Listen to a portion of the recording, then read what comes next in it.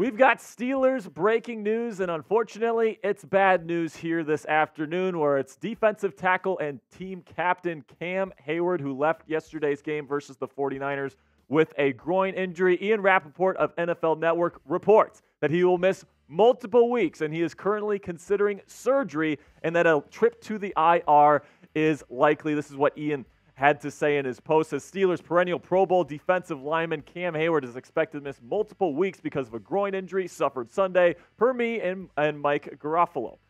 He's likely headed to IR and evaluating all options, including surgery, decision coming soon. I'm going to be breaking this down, what it means for the Pittsburgh Steelers here in the early part of the 2023 campaign. But before we get into that, this is why you subscribe to the channel. Every single time there is major breaking Steelers news, whether it's a trade, whether it's injury news, whether it's a free agency signing, we're going to have you covered with a video. So if you want the most comprehensive Steelers news coverage for free on YouTube, join our family today and click that subscribe button. Now, this is very bad news for the Pittsburgh Steelers. Let me just say that right now. This is the heart and soul of this organization in Cam Heyward. He is a 9-time captain. He is the voice in the Steelers locker room as it sits right now. And, you know, you're losing your 3 technique on your defensive line. And if you know anything about 3-4 fronts in football, that 3 technique, that true defensive tackle, is really told to go after the quarterback, to be that true pass rusher from the interior. The nose tackle is supposed to be more of the run-centric type defensive lineman. And then you got the 5 technique as well, currently held by Larry Ogunjobi. And it's definitely going to be interesting to see who fills that defensive tackle 3 technique spot here in Cam Heyward's absence. We'll talk about that in a little bit. But let's talk about Cam's impact on the field dating back to just last year. I mean, you look at these numbers, man. 74 tackles, 14 tackles for loss, and 10.5 sacks from an interior defensive lineman, along with the 5th highest PFF grade in football for the 2022 season. Cam Heyward should have been an All-Pro last year, in my opinion. I thought he played dominant last season. And, you know, you're really going to miss a guy like this heading into the early part of the year. Obviously, just took a big loss against the San Francisco 49ers. This is the perfect time for Cam Heyward to be in your locker room and to be that leader here, to kind of be the captain and kind of captain this ship through these stormy seas, so to speak. And, you know, he's definitely a voice to be reckoned with in the Steelers locker room, and not having him there over these next couple of weeks when you've got a couple of pretty tough games coming up, you know, especially the Browns on Monday Night Football next week, coming off of a big loss at home. I think this could be catastrophic for the Pittsburgh Steelers. However, I do think there could be some silver linings to this moving forward. We're going to be breaking those down here in the second half of today's video. But before I get into some of those silver linings, let's hear it down in the comment section. What's your one-word reaction to the Cam Heyward injury news today? Likely heading to IR, which means he'll miss at least 4 weeks. He's currently considering surgery. I think we'll probably see him back before the end of the season, but I guess we'll have to see. This is going to be the pinned comment on today's show. So YouTube's going to throw you an ad break here in just a couple of seconds. Take advantage of that time by giving me your one-word reaction. My one-word reaction to this is opportunity. Now, obviously, you know, I thought about other words to put in here. Trouble was something that came up to mind. Concern is something that came up to mind. But the reason why I went with opportunity here is that Keeanu Benton, the second-round rookie out of the University of Wisconsin, I think is going to get the opportunity to shift over because he's been playing mostly nose tackle. He's rotated in. He rotated in a little bit at 3 technique with Cam, and he played mostly 3 technique in that Week 1 game when Cam came out with his injury. And I thought that Keeanu really played well in that role, and now he's going to be able to play that role, which I really do think that Benton is going to be slated for once Cam Heyward retires. I think Keeanu Benton is the type of hulking 3 technique type player, the pass rusher that can also be dominant against the run that Cam Heyward has been throughout his career in the National Football League. My comp for Keeanu Benton, this was before I knew he was going to the Steelers, my comp for Benton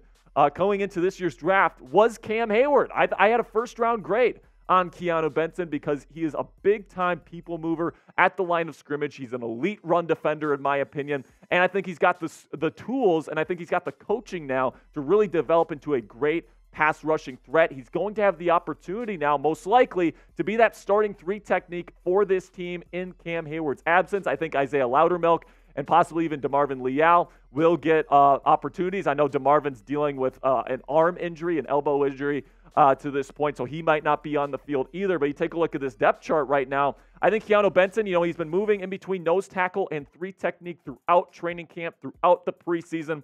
And then he came in and played 3 technique in Cam's absence there in week 1. I thought he was one of the bright spots on the Steelers defensive line alongside Alex Highsmith and TJ Watt, who also had good games as well. I do think Montravius Adams will definitely get the lion's share of the snaps at nose tackle moving forward. I do think Isaiah Loudermilk will kind of shift in between, going from that 5 technique to that 3 technique. I think that Mike Tomlin and Terrell Austin are going to get relatively creative here, but now that Cam Heyward is likely headed to IR, that means that the Steelers have the opportunity to elevate somebody from the practice squad, and I would be shocked if it's not Braden Fajoku, the nose tackle, and bring him up. I think he's a big body that was really good against the run, specifically in training camp practices in the preseason.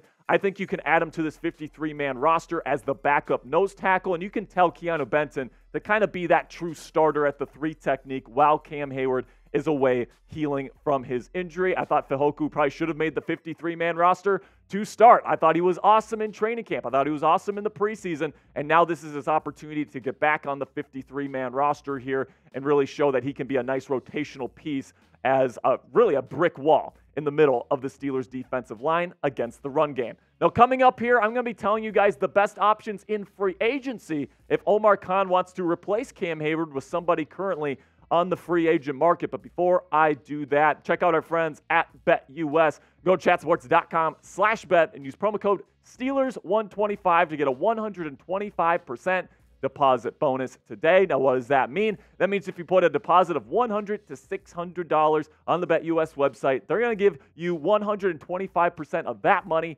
back to you to use on your bet. So, for example, if you put in $100, they're going to give you 125 additional dollars to use on your bets, $225 total. So if you want to take advantage of that right now, you can go to chatsports.com/bet and use promo code Steelers125 to take advantage of that deposit bonus today.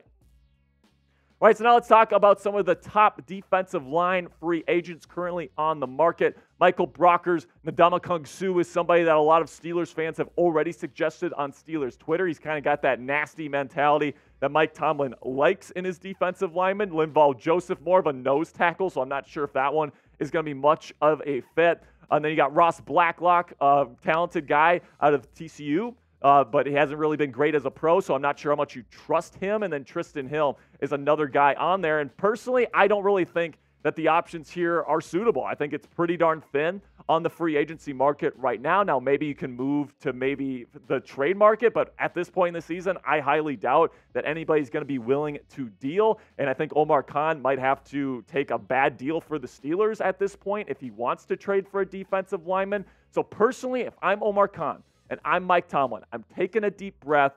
I'm saying, man, this sucks that our captain and our perennial Pro Bowl defensive tackle is going to be gone. But also say, you know what? I think that I would rather go with the guys that we have on the roster now than spend money or spend draft capital on somebody else, because I really do believe in Keeanu Benton. I think he's going to be the future 3 technique in the Steelers defense. He gets an opportunity to kind of audition for that role. And then when Cam Heyward comes back, you can continue to rotate him in. You can continue to rotate him at nose tackle because he's got the size to do both. And personally, I would rather go with the guys that we have.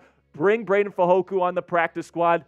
Plug Keeanu Benton and Isaiah Loudermilk into that 3 technique spot in the weeks to come. And because you still have TJ Watt and Alex Highsmith on the exterior of the defensive line attacking pass rushers, I still think this defense and this pass rush is going to be just fine in Cam Heyward's absence, even though you're definitely going to feel his presence, his lack of presence here over these next couple of weeks. Now, let me know what you would rather do. Who should replace Cam Heyward in the weeks to come? Should it be Keeanu Benton or should it be an NFL free agent? Let me know what you guys think down there in the comments section. Type KB if you think Keeanu Benton should get the opportunity here, or if you think it should be an NFL free agent. If you want to bring in Ndamukong Suh or Michael Brockers or somebody like that, type FA down there in the comments section. that'll be it for me today, guys. Really do appreciate all the support. Make sure you subscribe for more injury news. We got Deontay Johnson that's hurt. An injury update on him is probably going to be coming out in the coming days, if not hours. So if there's another injury update, we'll have another video for you guys. And then also Pat Freiermuth, Chukwuma Okorafor. Lots of injuries for the Steelers after week 1. So make sure you subscribe for all the injury news coming out here before week 2. And then also we put out a video out earlier today, Overreaction Monday. I went over 5 overreactions on Steelers Twitter. And I'm going to tell you which ones are reasonable, and I'm going to tell you which ones are garbage. So I put the link in the comments and description of today's video. So if you want to check that out, go ahead and check out that video after you're done with today's video. And that'll be it for me today, guys. Really do appreciate all the support. Before you leave today's video, show some love to Cam Heyward here. Wish him a speedy recovery by typing his number 97, down there in the comments section. Thank you guys so much for your support. I will see you guys later. Until next time, here we go, Steelers.